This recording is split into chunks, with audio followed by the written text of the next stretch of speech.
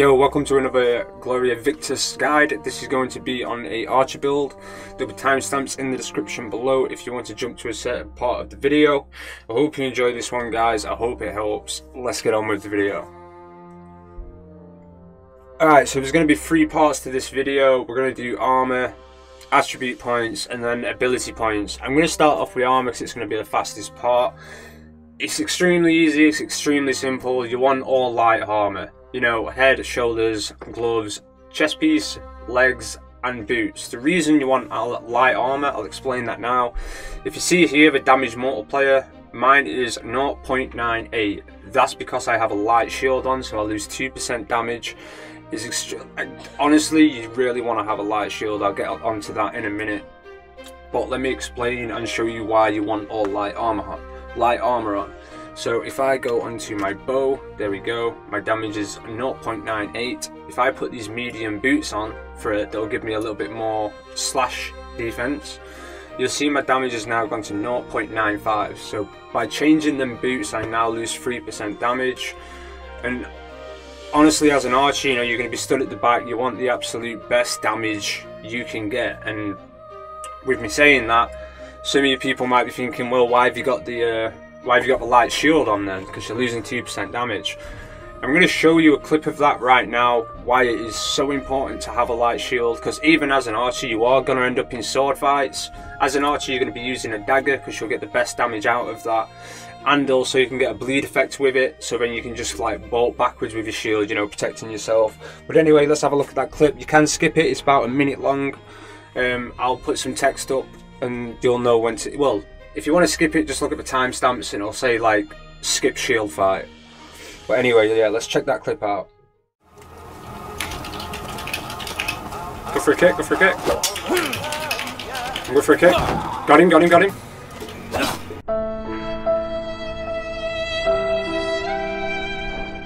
Yes, mate. Let him. There's 2 more coming. One more. From the hill. Oh, fuck me. Yeah, I'm not something. Two more. I'm coming. If you get them from behind here. There's one more. There's an archer, fucking hell. Archer at the top. We killed one. Come boys, come. I'm coming. One's wounded. Clemens is low. Clemens, back off. There's Diablos as well, mates. Yeah, fuck him. Mate, we're fucking destroying these, pal. Right, I'm gonna bow. You two fight. I'll bow. Yeah. Oh, there's more. There's another 3. Tagged him. Fuck me.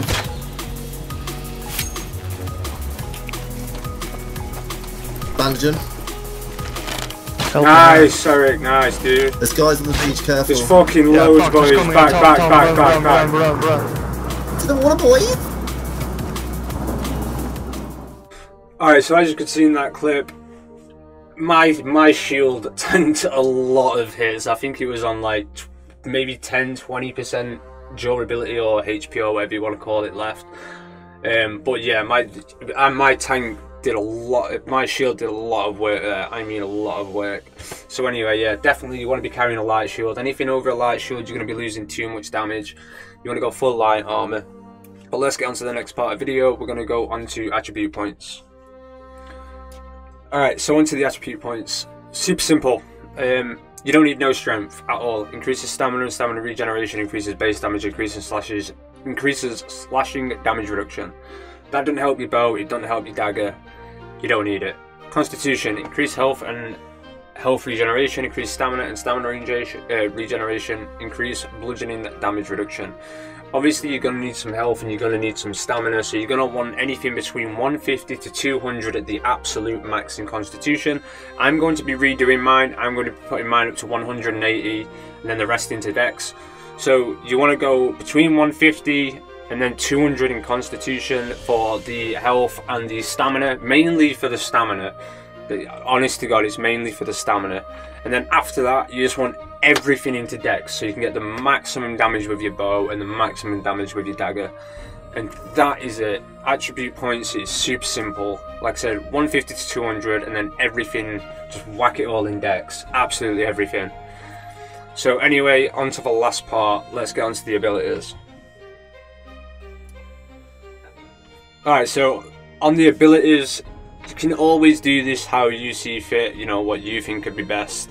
This is how I did it. I think I may end up changing it a little bit, but this was my first build. The 3 abilities at the bottom, you don't need Shield Bash and you don't need Reaper. I take these because I think Shield Bash is a good thing. Like, these are bonus attacks. These are extra attacks. Obviously, the Shield Bash makes it so I can bash people. The Reaper makes it so I can hit multiple enemies with a 2-handed sword. And I do use a 2-handed sword every now and then, especially when PVMing, you know, doing PV and stuff like that. And then if I've got multiple, you know, like say 2 people and they're both using 2-handed swords, a dagger will be good, but I think I'm a better fighter with a 2-handed sword, so I may pull it out every now and then. That's why I got Reaper. But anyway, yeah, you don't need Shield Bash and you don't need Reaper, but they are handy to have. But anyway, onto the main build. Marksman. You 100% want Marksman. Gives you strong knife attacks called bleed into the enemy, so whenever you hit someone with a dagger, it's going to make them bleed. And you pull your bow back a lot faster.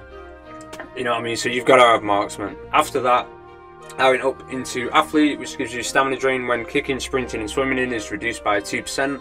You've got to have stamina. If you run out of stamina, you are dead. It is simple as that. You want all the stamina you can get.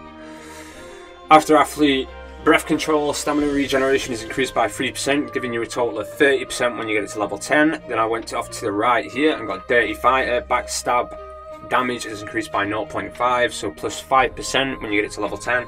And here's the best part. Headshot damage is increased by 1% per level in this passive, additional 10% at level 10. That's giving you a total of 20% headshot damage with your bow at level 10. You 100% want that. Then on to the next one. Stamina drain while attacking and holding a weapon is reduced by 1.5% per level of this passive ability. Yeah, he's kind of 50-50 this. You couldn't go Huntsman on the right. I went for this one in the center because I think the stamina drain while attacking and holding a weapon is reduced by 1.5% per level of his passive. I like that because, like I said, I use 2-handers every now and then, and it helps with the dagger. Then Veteran maximum stamina is increased by 2% per level of his passive. You really want this because you're getting a plus 20% stamina when you get it to level 10. That's another reason why I went up for this one instead, so I could get Veteran straight after. Then I went up to the right for Bullseye. Regenerates part of your stamina after performing 3 headshots within 30 seconds, 2% per level, additional 10% at level 10. So you get this to level 10, and if you can hit 3 headshots in a row within 30 seconds, you will get 30% stamina back. Boom, that's beautiful. Then we've got Sting, increased damage dealt by piercing attacks, which is your bow by 2%, additional 3% at level 10, so you get plus 5% damage with your bow in total at level 10. Then I went for what doesn't kill me makes me stronger. Health regeneration is increased by 2% per level in this passive, giving you plus 20% health regeneration. Now, this is where a lot of people will change their opinions. You've got Unstoppable and Survival Instinct. A lot of archers go with Survival Instinct. I go with Unstoppable because stun effect on your character is changed. Basically, if someone kicks your shield when you're holding it up, instead of being stood there and not being able to move or anything, you can still walk away, you just can't use your shield or your weapon. That can save your life, especially if you're fighting another archer and he's got a dagger, because he won't have the range to hit you, so you can just walk away from that dagger hit. But Survival Instinct will make it, when you drop under 40% health, when you're being shot in the back, you won't lose run speed. Like, if you get hit, you can't sprint. This makes it when you're under 40% health, if you get hit, you can carry on sprinting. But as an archer, you're low HP anyway. So when you get onto under 40%, 1 to 2 more hits, 1 headshot or 2 more hits in the body and you're dead anyway. So I can't see that ever saving me. Unstoppable, I always take Unstoppable. I think that's the best one out of all of them. But anyway, that's the passive abilities. Obviously change this up how you feel fit, but me personally, I think this works best for me, but it might not work best for you. Here is just a base idea on what you can go for. But anyway guys, I hope you enjoyed this video. I hope it helped your archer build or helped you learn something. Make sure to hit that like button and that subscribe button for future Gloria Victis videos. Drop a comment on anything you feel you'd like to say, you know, whether it was thanks for the help or I think you could do this better, literally anything, just drop a comment below. I'll catch you in the next one, guys. Peace out.